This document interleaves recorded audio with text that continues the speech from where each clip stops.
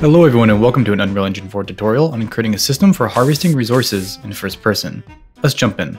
Before we start building, I want to briefly explain what this system will look like. Essentially, when we look at a harvestable actor and press the E key, a simple UI will appear with a progress bar displaying how much life the actor has until it is completely used up. Each time we press E, this bar will decrease. If we look away, the UI will disappear. However, upon returning to the harvestable actor that was already interacted with, it will retain its original life, and thus you can continue your progress from where you left off. With that in mind, let's look at the first pieces to build. The first thing to build for our harvesting system will be the UI that displays the progress of the attempted harvest. This will come in two parts: the actual harvest UI and the HUD to place it on.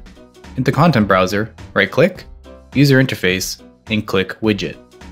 Name this WG_HUD. Right-click again and make another widget called WG Harvest. Double-click this HUD widget to open it. Inside, we only need to do one thing, and that is to expose the canvas panel container so that the other widgets can interact with it. To do so, select the canvas panel container, and in the top of the details panel, click the Is Variable checkbox. While we're here, let's rename it to Main Panel. With that, we're done. Let's go back to our content browser and open up our Harvest widget. First things first, select our canvas panel in the hierarchy and delete it. In its place, go into the palette window in the top left and search for vertical box and drop it in. Rename this to Main Panel, and in the palette window, search for text and drag one in as a child of the main panel. Rename this to Harvest_text, and in the details, change the horizontal and vertical alignments to be centered. Also, change the text to be harvesting ... for some flavor. Next, in the palette window, search for progress bar and drag one underneath the text. Rename this to harvest meter, and make sure to click the Is Variable checkbox so we can edit this in code. In the details panel, for size, select fill. For the alignments, make sure both are set to fill.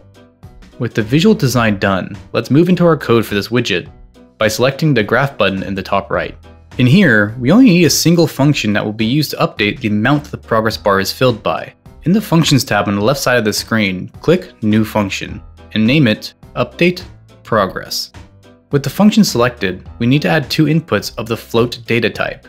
One for what the bar should be currently, which we will name Input, and the maximum amount the bar could hold, which we will name Input Max. Once these are added, right-click in the graph and search for Normalize to Range. If you are unfamiliar with normalizing, I highly suggest watching my video on creating a health bar, as it describes the process. The link is in the description below. Once this node is added, connect the input pin to value and the input max pin to range max. We can leave the range min pin at 0. Now we can add the node to actually affect the fill of the progress bar. In our variables tag, control drag harvest meter into our graph in order to acquire a get reference. From this, look for set%. From the return value pin of the normalized node, connect it to the in% pin of the new node.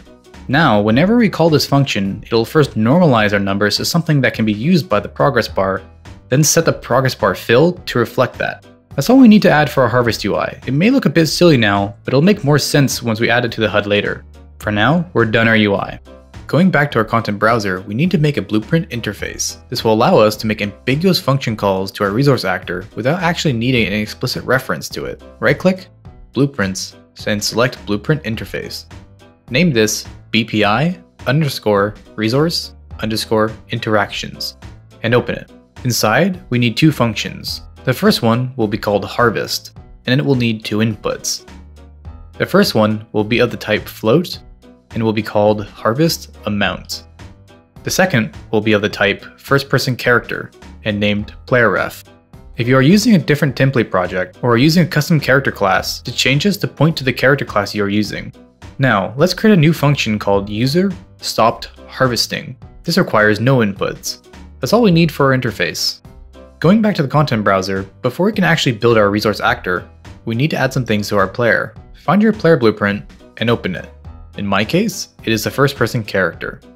Let's add a ton of variables to be used in our code. First off, click the plus variable button and name this harvest distance, and make it of the type float. Also, make it public, and set the default to 300. This will be how far away we can harvest a node from. Next, add another variable called HUD_ref of the data type WG HUD. Make sure to leave this one private. Next, add another variable called harvest speed of the type float with a default value of 20. Also make it public. This will be used to represent how much of a resource node's life we consume each time we go to harvest. Next, add another variable called resources of the type integer. Leave this private.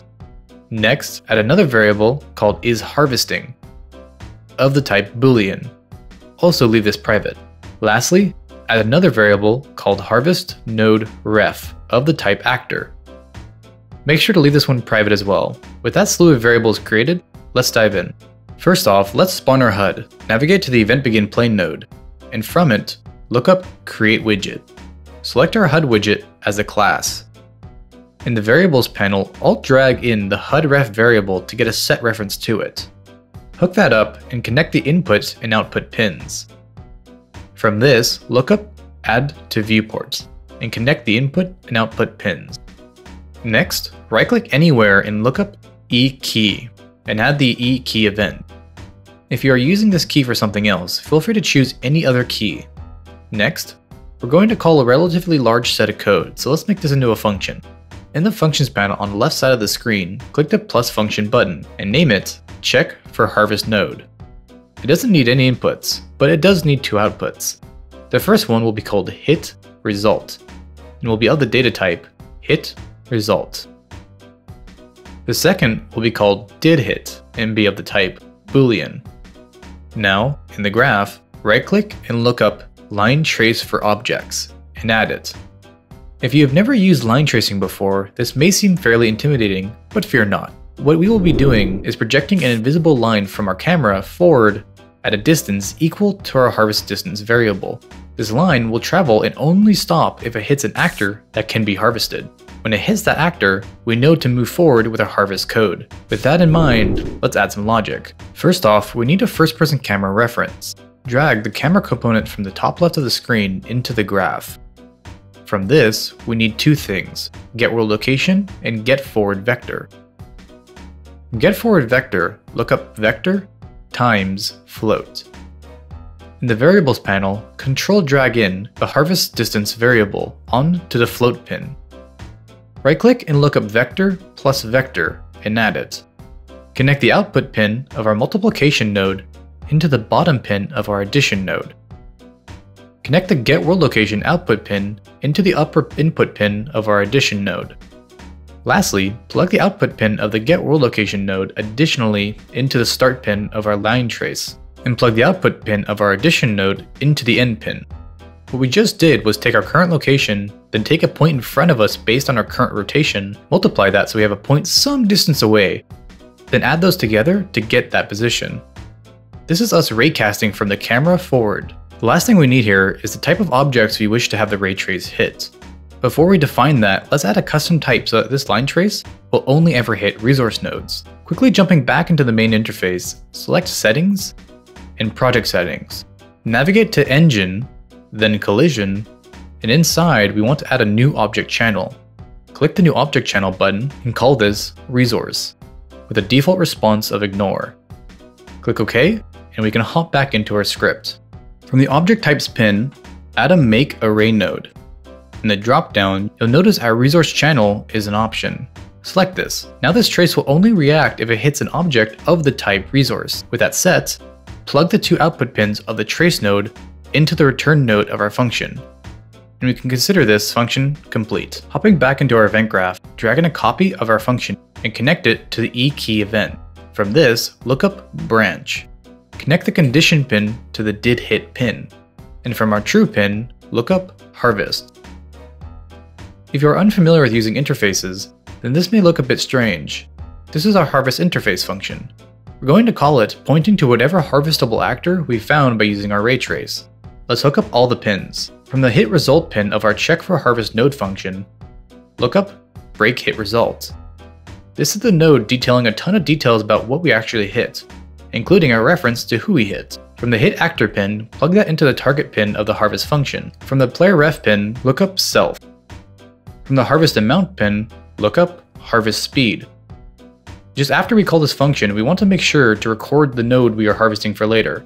I'll drag the harvest node ref variable into the graph to get a set node. Hook this up, then plug the hit actor pin of the hit result into the input pin of the set node. After this, drag in a set node for the isHarvesting variable, setting the checkbox to true. This is all we need to do for our actual interaction event. Lastly, we need a way of making sure we are still harvesting.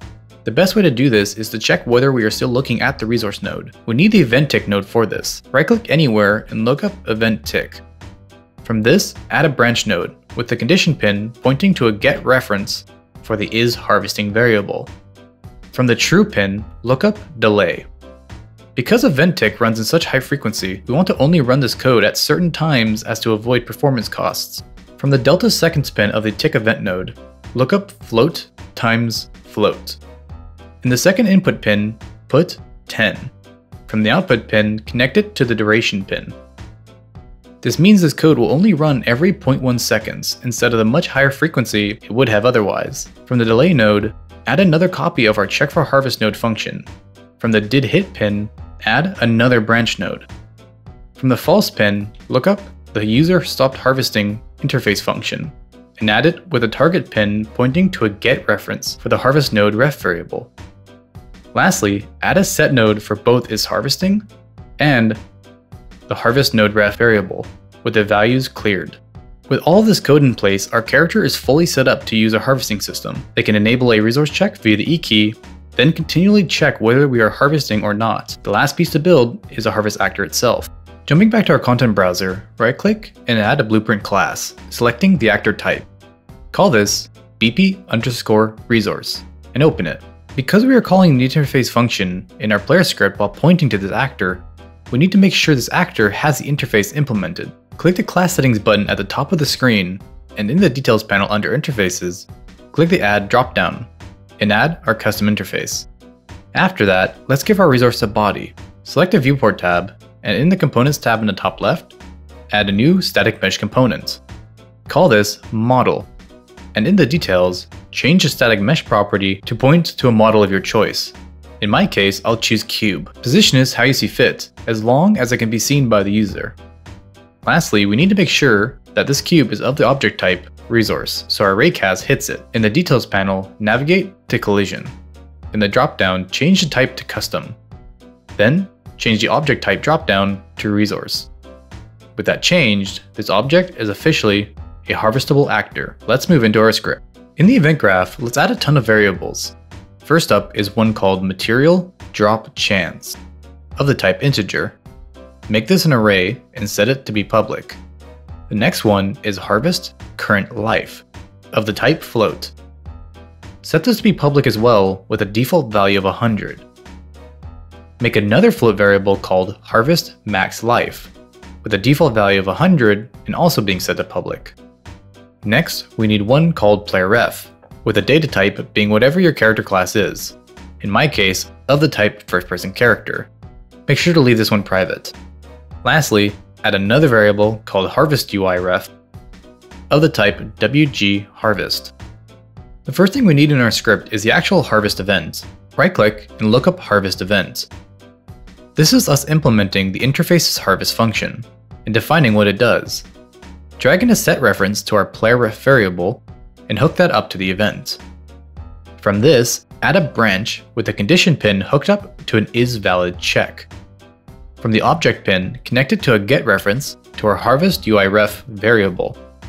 What this is doing is checking whether our harvest UI actually exists currently and changing how we should act based on that.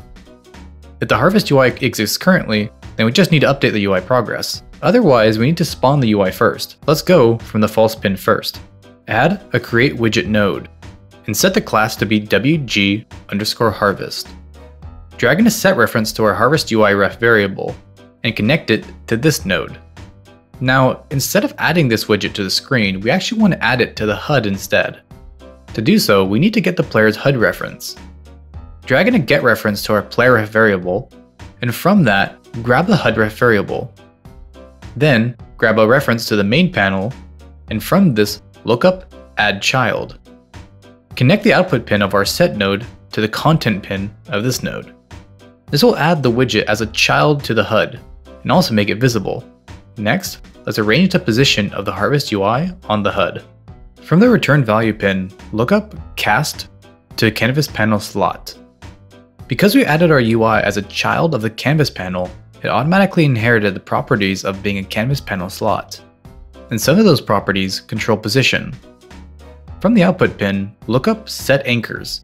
From the Anchors pin, look up Make Anchors. This is the position on the screen that the widget will sit regardless of how the screen is scaled. For values, put in 0.4 in the minimum X, 0.6 in the maximum X, 0.8 in the minimum Y, and 0.87 in the maximum Y. Next, from the Canvas panel slot pin, look up Set Position and connect it to the Anchors node.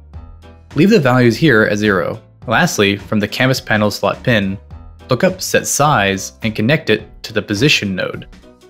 Also, leave this at 0. That's the dynamic setup of our Harvest UI.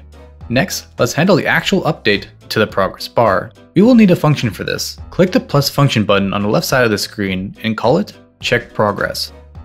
This will need one input called Harvest Amount of the float data type. Inside, drag in a get reference to our Harvest Current Life variable, and from that, look up float minus float. Connect the Harvest Amount pin to the lower pin on the subtraction node, and connect the result to a set reference to our current Harvest Life variable. This is us taking the current life of the node and updating it based on the harvest speed value passed in by the player. From the set node, add a branch. From the condition pin, look up float less than or equal to and add it, connecting the upper input pin to the set output pin. This is checking if we are at or below 0 light. Next, drag in a get reference to our Harvest UI variable, and from that, look up update progress, connecting this to the false pin of the branch. For the two inputs, plug in Harvest Current Life for input and Harvest Max Life for input max. In the case that we have not reached 0 health remaining, merely update the UI. Otherwise, let's add the logic to destroy this actor upon complete consumption. For this, we need another function. Click the plus function button and call this Resource Depleted. First off, we need to destroy the Harvest UI. Drag in a get reference to our Harvest UI ref variable, and from it, look up Remove Parent. Now, drag in a get reference to our player ref variable. From this, look up Set Resources. What we want to do here is take the current value of resources and add it to a random amount between the numbers within the material drop chance array. Drag in a get reference to the material drop chance array, and from that, add two get ref nodes. For the first one, leave the index value to 0, while the second, set it to 1. Right-click and add a random integer in range node, connecting the min and max to these two get nodes respectively. From the output pin of this node, look up integer plus integer. Make sure this is plugged into the bottom of the two input pins. From the playref get reference node we added earlier, look up get resources. From this, plug it into the upper pin of the integer plus integer node, and connect the output pin of this node into the set resources node. Once that's done, from the execution pin, look up destroy actor. That concludes our function that dictates what happens when we use up a node. Let's go back to our check progress function. From the true pin of the branch, look up our new resource depleted node. With that, check progress is also complete. Let's go back to our event graph. From the set size node we created earlier, drag in our check progress function. For the harvest amount input pin, drag all the way back to the red event node and plug it into the harvest amount output pin. With this, our logic for first time spawning the HUD is complete. Let's finish the other track. Navigating all the way back to the first branch, from the true pin, add another check progress function. Repeat the process for the harvest amount pin, but plugging it back into the harvest amount pin of the red event node. Now, our system is complete except for one final step. We need to make sure the UI closes when we look away. Right-click in the event graph and look up User Stopped Harvesting Event. Add it. Drag in a get reference to our Harvest UI variable, and from that look up Remove from Parent. Lastly, make sure to clear the variable by dragging a Set Harvest UI ref node and leaving the option blank. Now, our system is complete and ready to be tested. Jumping to the main interface, let's drag in a couple copies of our resource actor. In the details panel of each one, take a look at the options we made public. In material drop chance, make sure to add 2 indexes, the first one with the minimum number of resources to add, and the second with a maximum. So in this case, I'm going to choose 1 and 4. In harvest current life and max life, these represent how long it'll take to completely harvest a node. Right now, we do 20 life a click, so in 5 clicks we harvest a node. Feel free to change this to a higher number. Additionally, select a player in the scene. In their details, we have both distance and speed. If you want to harvest faster, increase speed. And if you want to harvest further, tweak distance. With those in mind, let's play. Run up to the nearest node and press E. You'll see that the UI appears and slowly will drain with each click. If I were to reduce it to 0, the actor disappears and under the hood, I acquire its resources. If we were to begin harvesting and before we finish, change to another node, we can actually see it updates to reflect the new node's life. If we return, it'll have kept its progress. As you can see, the system took a while to build and gives us quite a bit of power from modularity. There's a ton of room to expand and improve here. Add macros, collapse and clean up the script, and change it from generic resources to something specific like ore, timber, or gold. Hopefully, this gives your project a solid base to work from. And that's it. Thank you once again for joining me. If you liked this video or found it useful, please make sure to hit that like button and subscribe if you'd like to see more. Most importantly though, leave your thoughts and ideas in the comment section below as I'd love to hear them. As always, I'll see you in the next one.